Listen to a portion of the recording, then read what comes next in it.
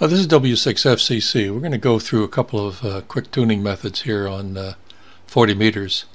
I've let this scope run a while. It's running at the slowest possible speed. I have the preamp off on the radio.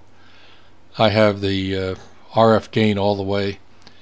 And this station is in Indiana that I'm working through here from California. And you can tell a lot on this scope about what's going on here. You can tell AM signals with these bright lines down the middle. You can tell this is that interim transmissions of people trying to make contacts on very low power. You have CW. You've got some areas that are fairly open, not a whole lot going on, or at least I can't hear a whole lot here. You have an occasional static crash. That's what these horizontal lines are. And other than that, I've set the scope up so that the main color is green. You can see this here. I've said fill plus line, and I've set the waveform. I don't care about seeing the mountains and valleys, but I do want to see the waveform color as being bright, and then I'm not using max hold at all. I use the carrier point absolute frequency, and you'll see how that helps you here in a second. Okay, now you notice down at the bottom here's a 7 and here's 7.3, and so you can kind of tell where things are happening. This is at 7.075. Then we have stations here at 7.25. Sorry, 7.2. What is that? 1, 2, 3, 4, 5, 7.25. So let's listen to a couple of these and see how fast you can tune them. Now I'm going to tune them in only with the mouse.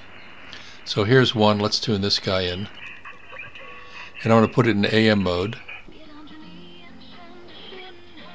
Not too interesting, but that's an AM signal. Let's try this AM signal. Weak. It's another one. This is sideband. So let me go back to sideband mode. And you can tell, since we're in lower sideband, the signals you are going to hear are going to be below this R, which is the receiver frequency. So let me pick, well here, let's put this here in this one. This is that, I'm sure you've heard this before. That's people trying to make contacts using some digital modes. You can kind of tell here this is CW. Turn it up a little bit.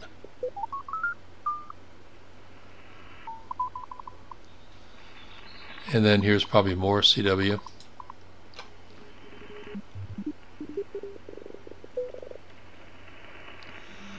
So you can kind of tell as I'm moving this R along here. And they're easy to identify. And this is clearly sideband, so let me click on the top side of this. Almost tuned it in perfectly without doing anything.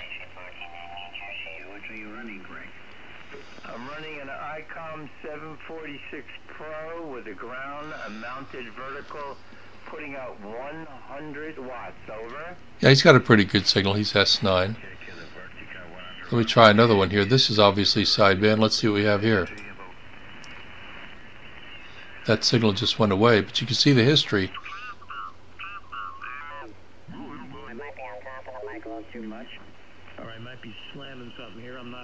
So you can tell here we're on this frequency. So that's some of the stuff you can do. If you know what you're looking at here, you don't have to be twisting dials a whole lot. You can use your mouse. Now let's just take a signal and let's see what the modulation looks like. Now as soon as I change to center, all of this data in the scope is going to disappear.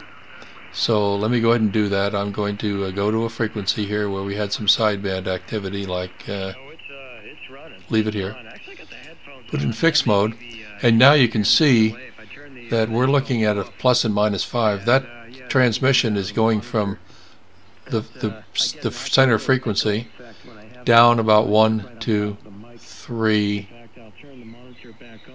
This is kind of a wide signal. I don't know why he's transmitting above the frequency. That could be another station, but that's what it's supposed to look like when you're in lower sideband. And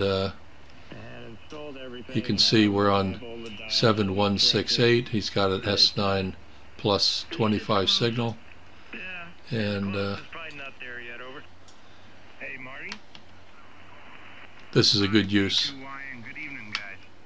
This is a good use of the scope. So there you go. Learn to use the scope. It's excellent. The center scope is good for looking at your own transmissions. Let me go back over here. I'll just find a temporarily unbusy signal, like here. Go into the center mode, and I'll just transmit real briefly. W6FCC testing. You can see your own signals if you are in center mode. If you have set up this to put the scope in when you're transmitting in center type, I've turned that on, turned off max hold. So a couple things to do with the scopes. They're very good. I like to run this one slowly, so if I leave and go get something, come back, I can see what the activity was on the band while I was away. There you go. W6FCC. It's one day after tax day, April 16th, 2019. Hope everybody has a good evening.